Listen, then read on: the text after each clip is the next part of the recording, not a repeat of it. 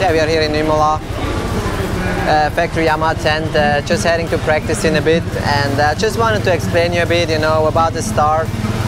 As yeah, the start is the key, you know, and lately we are doing a good job in that, you know. So one of the key things for the start is the whole shot device. You can see here. What is pretty important for us, because we are starting on the grid, to have it really low. I mean, you guys can see how much we have in between. Like I think it's about 16, 17 centimeters, which is a lot. And yeah, it's just really important, you know, to get a good start.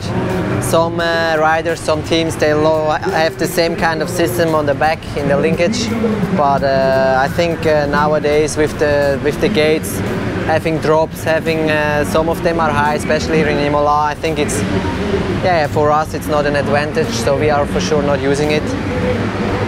Yeah, that's it, you know, there's one point which can make you struggle going that deep with it, what we have.